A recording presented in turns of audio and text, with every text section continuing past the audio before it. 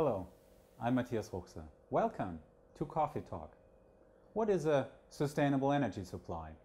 In September 2015, the United Nations General Assembly will adopt the post-2015 agenda with new Sustainable Development Goals, the SDGs. SDG 7 deals with energy, or more precisely, with the access to affordable, reliable, sustainable, and modern energy for all. But what does that imply?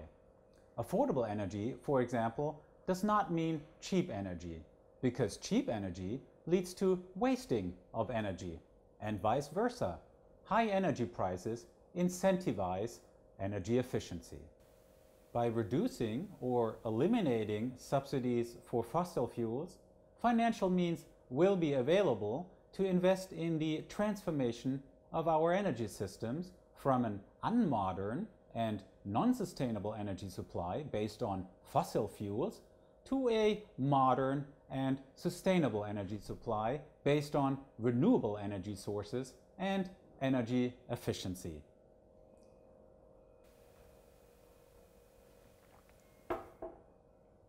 New about the Sustainable Development Goals is their universal character.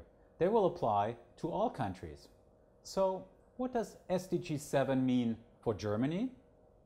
With the German Energiewende, which began in the years 1999 and 2000, Germany took a stand towards a sustainable energy future early on. Nevertheless, Germany is facing some urgent challenges that need to be dealt with. For example, heating accounts for half of Germany's final energy consumption. But heating, along with industrial process heat and the transport sector, are still heavily dominated by fossil fuels, such as crude oil and natural gas. There is a tremendous untapped potential here for increasing energy efficiency and the widespread use of renewable energy sources. And what does SDG 7 mean for developing and emerging countries? In my opinion, there are two main challenges.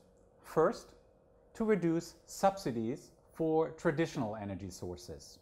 By artificially reducing the price for fossil energies with subsidies, renewable energy sources have a hard time entering the market. And second, increasing energy efficiency. Today, the energy input for producing the same product is still higher in developing and emerging countries than in industrialized countries. By increasing energy efficiency, developing and emerging countries will become more competitive.